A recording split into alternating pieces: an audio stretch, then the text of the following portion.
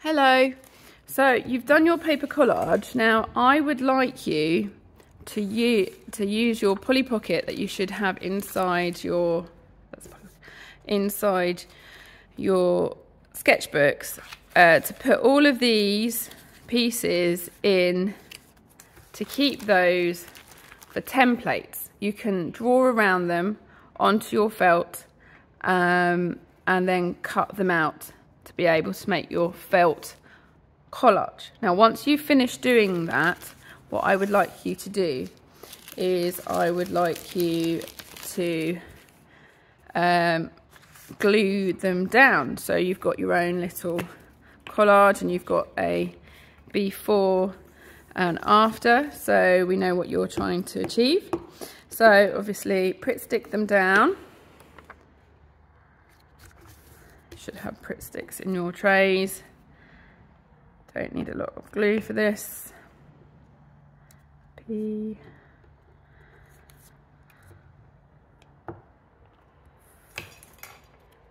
A.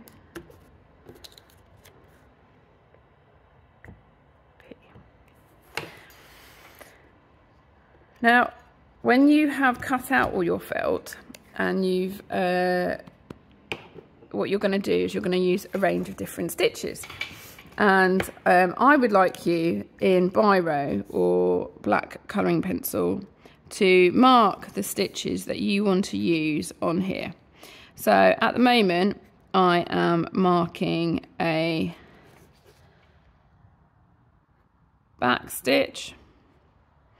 So around the outside of my letters, if I do a back stitch, then that's going to make that stand out.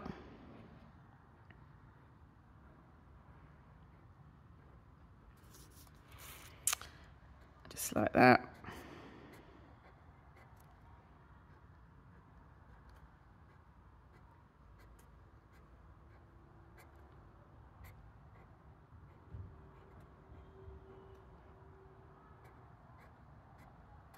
If I have time, I'd like to do it in the middle as well. And then we could also mark out some different embroidery stitches. Some of these you might have practiced in textiles last year. So I think it might be nice to do, you might do just a running stitch around the outside of the explosion. You've got your back stitch for your letters. You could have a cross stitch for some spots, so like that. So you know that they use different things in pop art.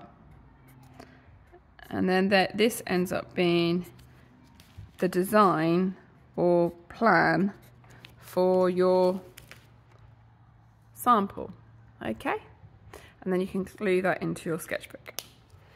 Okay, so I will look forward to seeing your design and how that turns into your fabric sample.